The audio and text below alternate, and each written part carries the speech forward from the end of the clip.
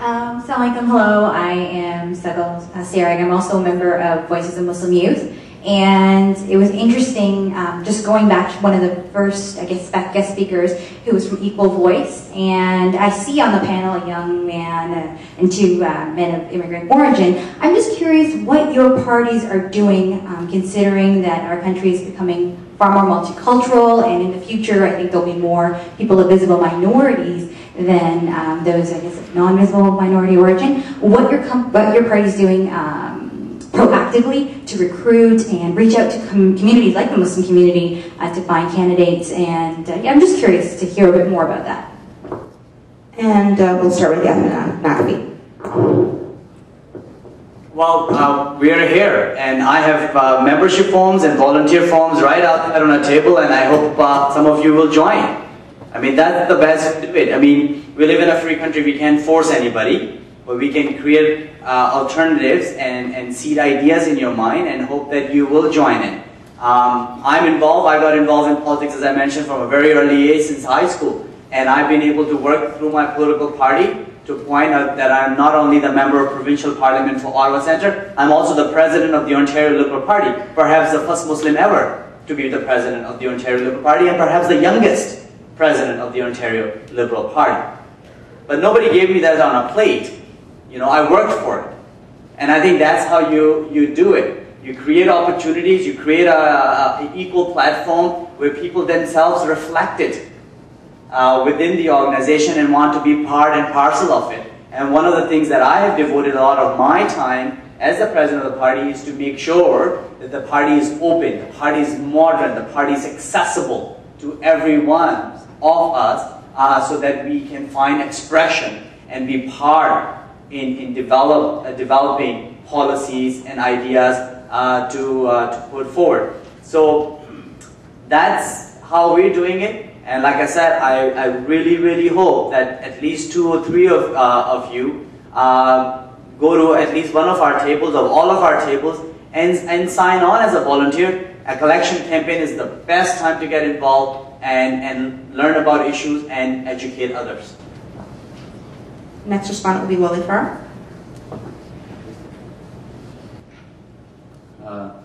Okay, I didn't. This is one reason that I didn't mention, but I will mention to you. One reason I'm running is exactly to address that issue.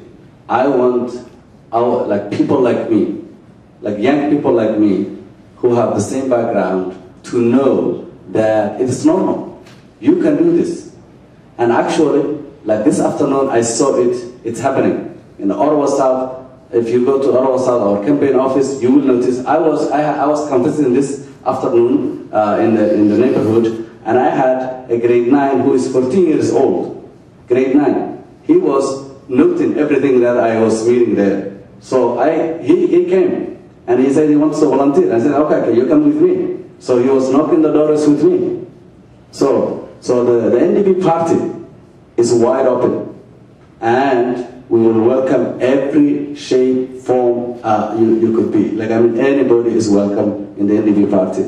If you want to join right now, there's Hijab right there, talk to him. And and that's how we do it. The NDP party is a party for the people, by the people, and we are not beholden by huge corporations. So, and that's what we're gonna, and that's why I'm actually running. So please join us. Like that 14-year-old who was very excited even after I said, you're too tired, just go home now, you know. And he was very lucky child, because every door we knocked, we were getting support. So please join in any party or make your own party, because Canada you can do whatever you want, right? Thanks. Yeah. Right. 2 quick points, fairly straightforward.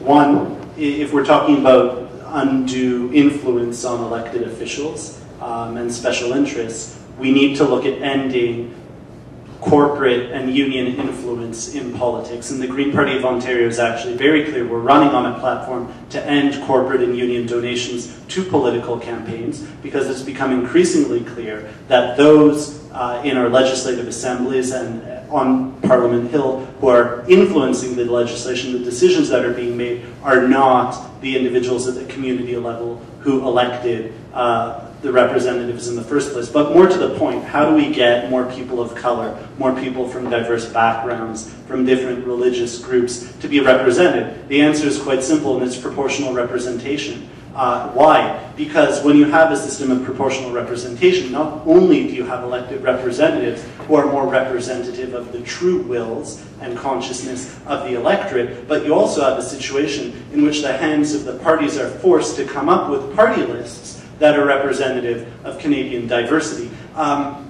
Any political party, including the Greens, can say we're fielding X number of candidates who are women, or X number of candidates who are from a minority background, but they can still run them in ridings where they know their candidate has no chance of winning.